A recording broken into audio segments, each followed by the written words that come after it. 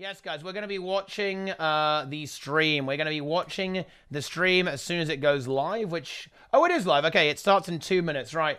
Hi, Teria, and welcome to Guild Chat. I'm your host, Ruby. Thank you all for joining us today. I'm super excited about today's show because I know a lot of you have had questions about how skiffs and fishing work, and we are here today to show you answers to hopefully all of those questions, if not most of them. With me in the studio today is Nick Hernandez. Hey, Nick. Hi, I'm Nick Hernandez. Nice to meet you, everybody.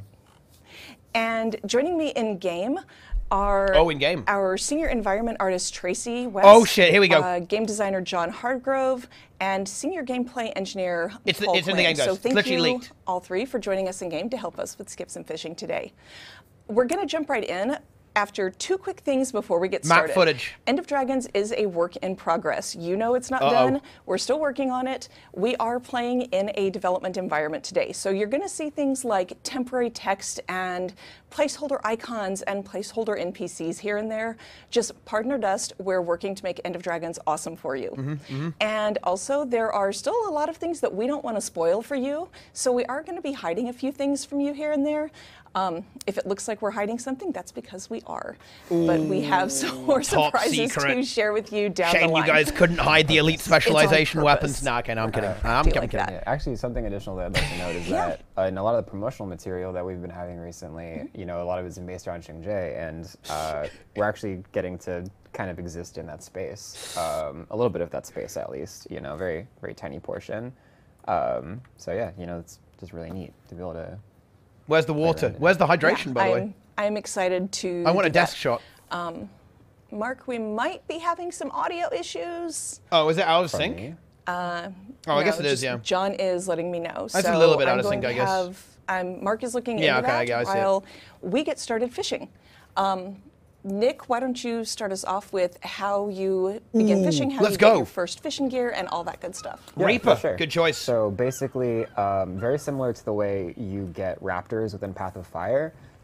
Within this expansion, we wanted to have fishing be something that you could unlock pretty much right off the bat. So as you progress through the no one has ever tried fishing before the expansion. That's the law, right? At some point, no one's even tried. Once you've completed specific instances, you're gonna just be able to unlock fishing right off the bat, and it'll allow you to, you know, it'll reward you with your first fishing rod, you know, and a starting like lure as an example, to make sure you can just go out into the world and start whenever you want. Just toss it in there and get to fishing. I think that you know. They're of course going to be like the base level ones, but something to note is that with fishing rods specifically, they do not have any durability, which is interesting. Different to other kind of resources. I thought he was going to slam us with the gem store, unbreakable like fishing rod picks or the sickle. So with fishing rods specifically, the fishing rod will not break. We do have charges for the lures and the bait. But that's because they have different tiers and things like that, which we'll see a little bit later. All right, there it is. There it is. There it is. There it is. All right, so why don't we let's go through the fishing mastery line. You guys got baited, so you all dude. can see what the fishing masteries are, and you got baited as context for what we talk about as we're fishing. The first one in the fishing mastery line that you're going to unlock is Fishing Hole Master, XP? And that gives you faster catches and triple XP at fishing holes. The second one is Angler Sense, which gives you which unlocks a skill that detects nearby fishing holes. I'm going to show you on my map. This detects nearby fishing holes and lights them up on the map so you can find where the fishing holes are. You can see that right down here in front of Nick. There are shorefish, 471 away. The third one is Fishing on a Full Tank. This gives you plus 50 fishing power if you are nourished. Fishing power is a new stat that is going to come in with this mastery line that grants a higher chance of catching rare fish and plus makes 50 fishing, a new little meta easier builds, in difficult regions. The fourth one is Master Caster. That increases your maximum fishing range. And the final one is Local Legend. Fishmongers and fishing merchants in Cantha will give you exclusive selections. With that said, let's go fishing. Fishing nodes like this one that we are standing in front of now have the best chance of giving good rewards and the highest rarity fish. You can fish anywhere in the game world that there is water, though. Fishing is not only in End of Dragons, it's going to be throughout the game world. Yep, and they that said this means before. also in the water in your guild halls. Oh. Let's get Guild started. hall Nick, why don't fishing. you run us through how to fish? For sure. So basically, as I mentioned earlier, very similar to bait. Oh, that's very lure. similar to other areas. You want to make sure that you can equip things like your Fish rod power. and your lures and your bait, and you can just do that right from your inventory. But the way that Cosmic you actually bait in the access gem your rod store. is a bit different. So, we introduced the novelties button. I'm like trying to figure out what the right name is for it, but button on the bottom right under the under the mount selection. But now we have another button under the swap weapon select. Oh, that's what that is button was, huh? specifically for Okay, yeah. fishing Yeah, because and that button summoning appeared in the units. game, didn't it? That's So super what interesting, happens actually. is when you click on the start fishing one, it'll actually give you your fishing rod and give you the ability to utilize skills. In this case right now, we have cast line, and as we mentioned before, we have the angler sense on your fishing rod. Okay. Whenever you choose to cast line, it will give you this little bobber that you'll see, and it just kind of shows you where you'll be able to put it. As you can see, on terrain, you won't be able to put it, so it turns Show me red, the mini and game. in the water, it will turn the appropriate color blue. Once you actually Pretty cool put it looking out map there, as it'll well. do a quick Kind of fun fact. animation, Take a look at the and map, what you'll guys. see is that the bob will show up. As you can see, mine over here, it's currently sitting there, and whenever it splashes with the water ripples, that's when you know that there is a fish on the line. Okay, there's a fish on the So I'm line. gonna wait for mine, and then you click on one. Oh, and what mini happens is that game. then this UI appears, where there is a bar that fills up to success. There is this yellow thing called the sweet spot, and then this little green thing we call the fish marker.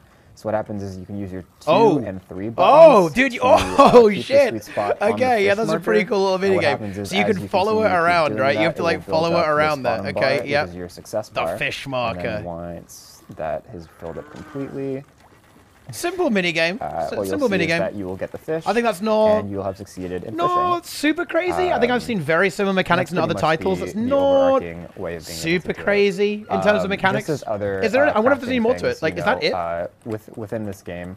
Okay, so we've got a with these fish. You will actually be able to use them as crafting. Okay, we convert it. Reagents and things like that, and materials. So what happens is whenever you click on the fish after you've caught it, you will fillet the fish, and you will get crafting dude, materials. Stacey, that you can use legend, to man. Thank you so cook. much for the raid, man. And, Come and enjoy this also, fishing like, with us. trade into fish. Sorry, I was totally NPCs, enamored. NPCs and things like Welcome, that. Stacey. Sorry, I'm struggling over here. To the You're fish good. zone. It can be a little tricky sometimes. Yeah, that's pretty much it, right? You've got your fishing mini game, and then you've got the ability to actually do things with the fish once you've caught them. Okay, is that it? All right, fish are also part of collections. There are fishing collections all around the world. These are repeatable collections. The first time you finish one of the fishing collection, it will give you achievement points and another reward that we're not going to tell you about quite yet. Oh. And then subsequent completions Fish will gizmo. give you more of that reward. You'll find out eventually. It's not just that we're never going to tell you. I do have a couple of fishing collections to share with you as a little preview collections. today. Legendary Fisher fishing rod. is one of obviously the first ones that we will come to. Okay, what do you get for it? And I wanted to share Shiver Peaks Fisher is another one that's available. I kind of like this one because somebody, John, got a little punny with it. So you have fish in there like Lornar's bass and Beacon's perch.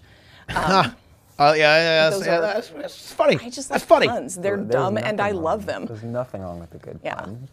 So we've been fishing from shore here. I like it. Let's go on the and skiff. I think I have fished this Let's node get in out there. while you were talking. Wow, But that you took is all the not fish. the only way to do it. You can also fish from your skiff. So let's talk Okay, about okay. that.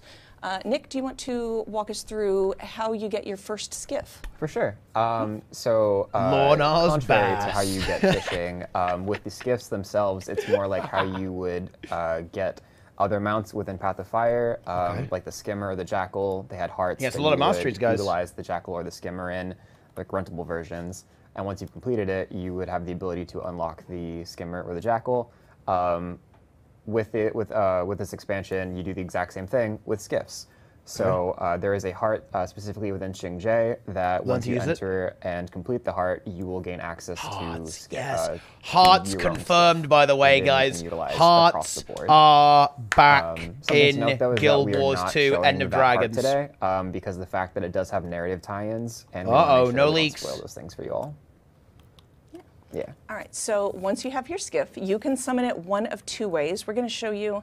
The first one is from shore, and this one is kind of fun because you can. Interesting, they're using the same tech, right? Yeah, you can like, how dude, and where that's you fucking want your actually. skiff to be pointing. It's a when cool you interface. Get it in the water. Look at that! Look at that! Look at it go! See, as I'm turning it, you have the directional arrows showing you. Yeah, go, go, go, So go, go! once you have it where you want it, Boom! I don't want to run over Nick. Okay, back Run him over. I'm sorry. I was all like, good. you also don't want to drop a boat on your friend's head. It's not going to hurt them, but it is kind of rude. So I'm going to try to avoid that. So once you've got that set, drop it in the water. And one quick thing, this is the Xingje Dragon Boat Skiff skin. If you have pre-purchased the deluxe or ultimate editions of End of Dragons, Exclamation mark this is what GW2 you're in the getting. chat. It's a little different than the picture because I played fun with dye. You can also summon it from the water wherever you are, and yeah, you can dye it. Look at that. So you can dye skiffs too, which is pretty cool. Mine's not and there you go. Now we have the summon. Dude, I like that the character is actually steering it. I really like that. It's not like John was completely talking just earlier about how automated. he made The his character actually look moves like it. I think that's really It good. was covered in algae by the dye that he used. So I like the variety. Yeah, I'm love the having fun animation with there. my Very good. big aqua-colored theme boat. All right, so let's go through the skiff masteries real quick. So again, you have context and you know what all you're going to be unlocking and you understand what you're looking at when we go through this. First one that you will unlock for skiffs is full throttle. This gives you the ability to go faster in your skiff. Next one is depth charges, which is the one that I super like. If you are just trying to get somewhere, enemies approach, you can drop a depth charge and sink them to get them out of the way.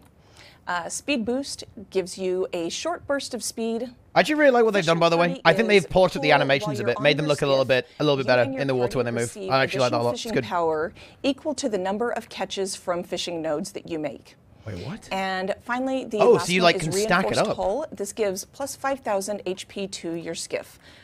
Somebody has called target on me, and I'm very afraid. So let's all hop into the skiff. Board the skiff. I am the captain. You are the captain. I ran us aground earlier, so this should be interesting. Let's go. Let's go over more details and do some fishing. Let's roll. Nick, why don't you walk us through what else is going on here? Everybody is very excited with me behind the wheel again. Yeah, for sure. So basically, what you're seeing right now is still liking a bit of inertia, I feel like. Or maybe that's just not how boats with work. These skiffs, the max amount of individuals that you can actually have on them is going to be 5, which is your entire party size. I feel like you should almost like drift a bit more, you know what I mean? Like you should be drifting a bit in this. What you'll probably notice, like, though, the water. from my perspective, is that there's this giant rainbow of different icons here. The reason for that is that anybody who is a passenger in the boat actually has the ability to have different emotes that they can use as they're going through. Dude, I love the reflections, man. They're utilizing water very well here. Look at that. Do some stuff while they're sitting on the boat, being driven around. I wonder if this is DX11. Probably is, I guess. There's also a functional reason for it as well, which is the turbo mastery that Ruby had mentioned earlier, where it's basically like a nitrous boost for your skiff.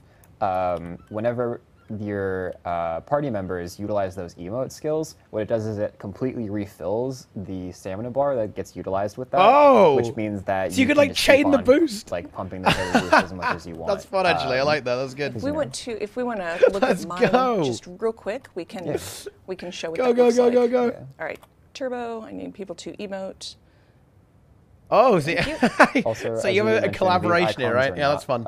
These icons are not. I like that. That's good because it means that everyone's right involved in basically driving, even only though one person's driving. Other people are also involved too. That's very good. I like that. That's smart by ArenaNet.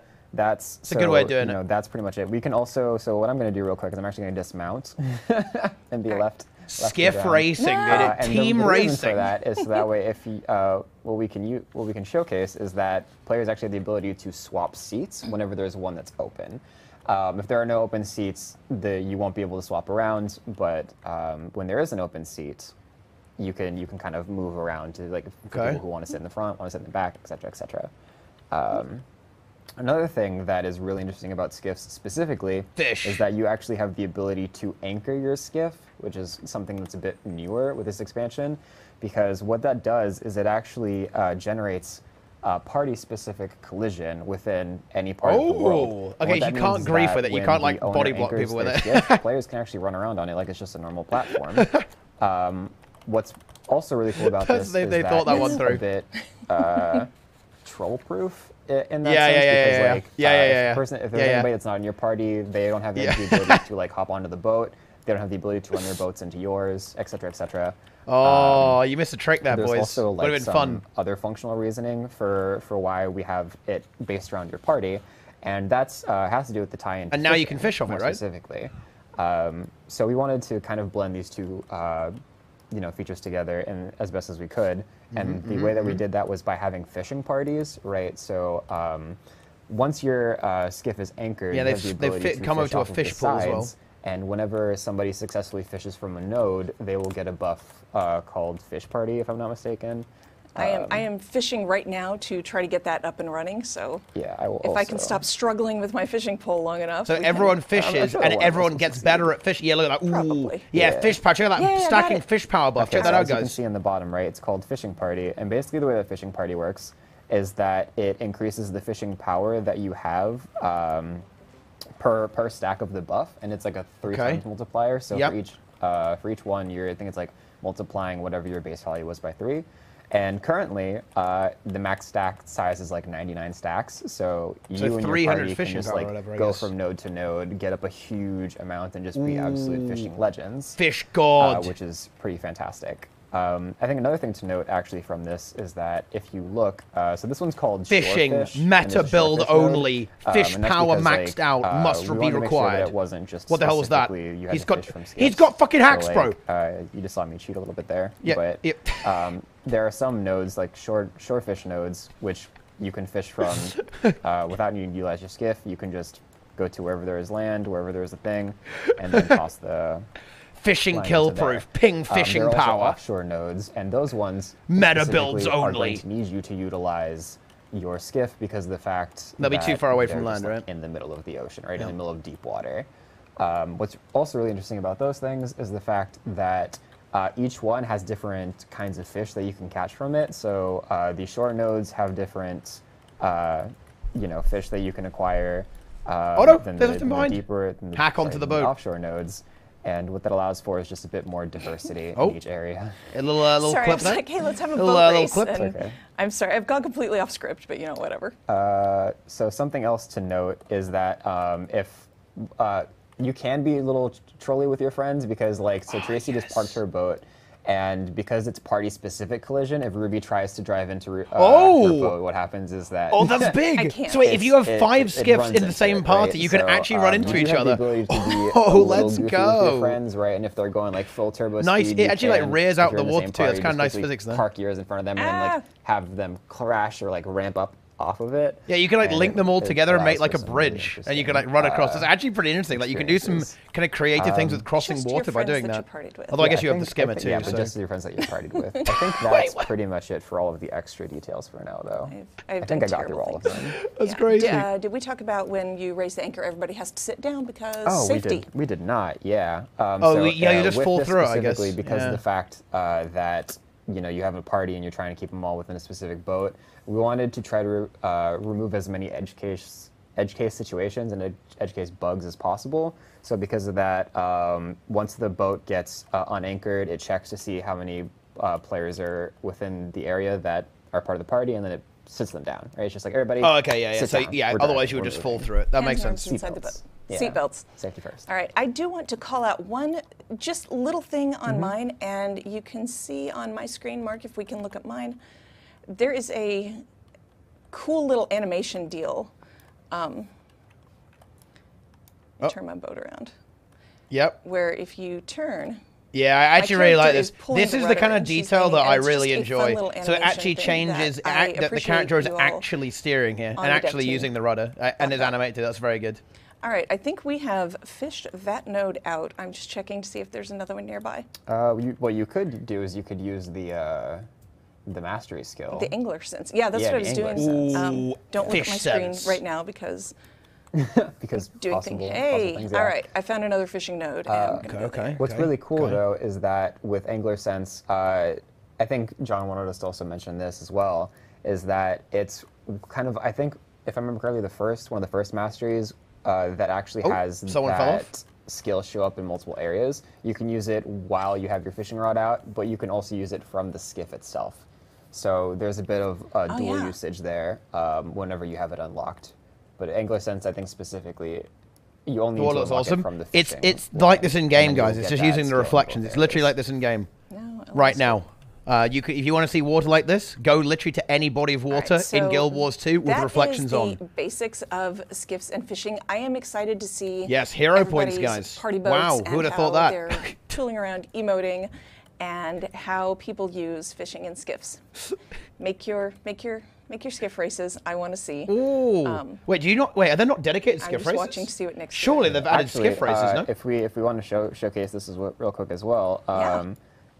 So what's really interesting as well is that if we all anchor our skiffs, why does it say I'm moving? Oh, it's because I'm too close to Tracy. 1 second. Or am I too close to you? I don't know, but stop moving. Few technical difficulties here, guys. We have like the dance party boat over here in Tracy's. It's fucking bugged. I'm not moving. Okay. Yeah. So as Ruby mentioned, development branch, some stuff happens. Boom.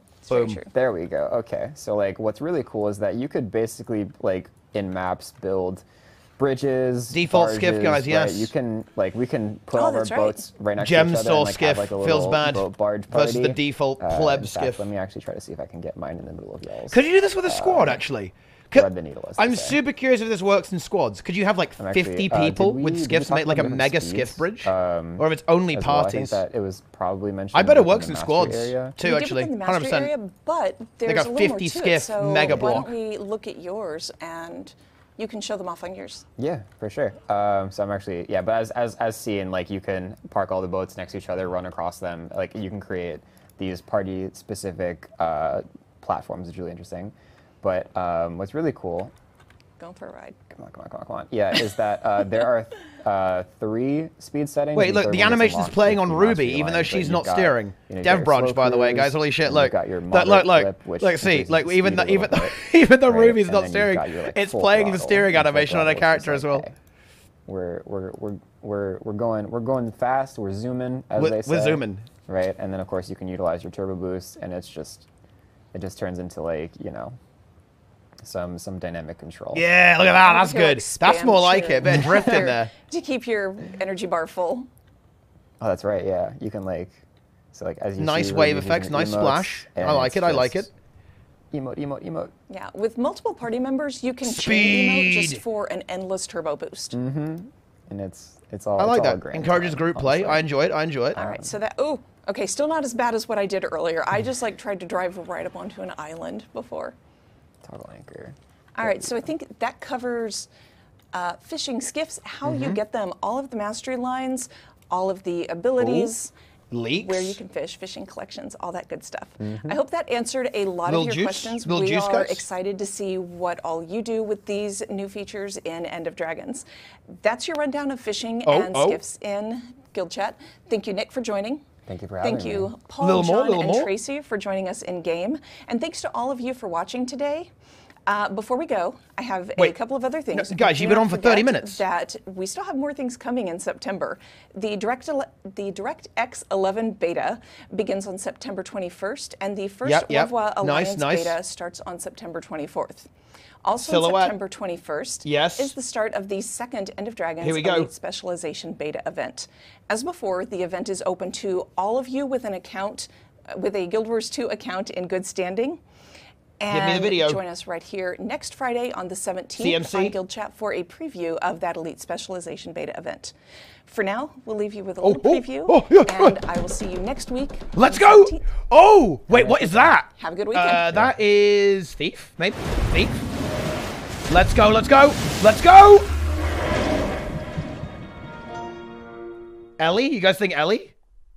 Oh, yeah, that's hammer. That's a juicy hammer right there, guys. I've got to say it. Okay, that does look like a hammer. We have a two-handed weapon set up here, guys. Look at that. That does not look. Yeah, it's clearly two-handed, right? It's a two-handed weapon. That does look like an Elementalist to me, guys. That looks like an yeah. What is that thing over there? What is that bizarre thing that's going on there? It's a floating thingamy over there. It's big. The orb, it's red. It is the Elementalist, right? Elementalist hammer is confirmed. Confirmed Ellie hammer gameplay. Gyros, dude. Okay, dude. Elemental gyros are fully enabled. That is big, guys. Okay, that's not confirmed, but I'm just saying it could be. You don't know, right? But anyway. That's pretty damn hype, actually. I'm loving what they do with Ellie. Everyone thought it was going to be NG, but it's going to be Elementalist, actually, coming up here in the beta there. So, and that means, guys, the next beta is going to be Warrior with Pistol. Super cool. It's going to be Revenant with Greatsword and Ellie with Hammer. Definitely a good amount of diversity there. I love to see that. There's going to be some very exciting things. I'm very much looking forward to, actually, all of those coming up very, very shortly. So, what are we thinking about fishing, guys? Okay, right. I mean, it's all right, I guess, but I was kind of expecting maybe a little bit more of a mini game to it, right? It's a very, very basic mini game. You know, it doesn't look like it's going to be that engaging whatsoever. You just like move the thing to follow the fish, basically. Doesn't seem to be engaging. Obviously, there might be more to it, right? It might be more. We might be talking about, you might be looking at some stuff like legendary fishing poles there as well. I think we actually kind of learned a few things about how it's going to work. So the fishing rod is going to be basically free, and you can get better ones by the sounds of it. Maybe even going up to a higher quality one. Seems like the bait and the lures, okay, or whatever, are actually going to have durability. That is interesting to me. I guess that's where the monetization is going to be, right? The monetization is probably going to be fishing pole skins, I guess, and also infinite bait, infinite lure. That's whatever. It's Guild Wars 2. That's what you'd expect, of course. But mechanically, it looked fine. Didn't look. What concerns me is that I don't really. It doesn't grab me. Like, I look at that and I see gameplay. I'm not really totally enamored by it, right?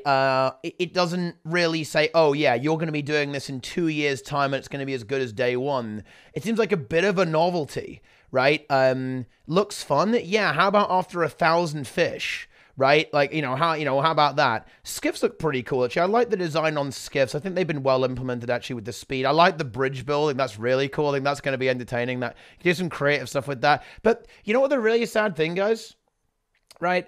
You know what the sad thing with this is that, I mean, mounts invalidate this completely, right? The only reason to use the skiff is for fishing, and I guess that makes sense, right? I like the idea of the fishing party, right, where you start spamming fish and then everyone starts fishing like crazy. But it's really cool, actually. Like a lot of the really interesting stuff you can do with the skiff, like build bridges and stuff like that, and like make really big squads and do that. It's kind of irrelevant because mounts exist, which I think is a little unfortunate. But other than that, it's pretty cool. I like it.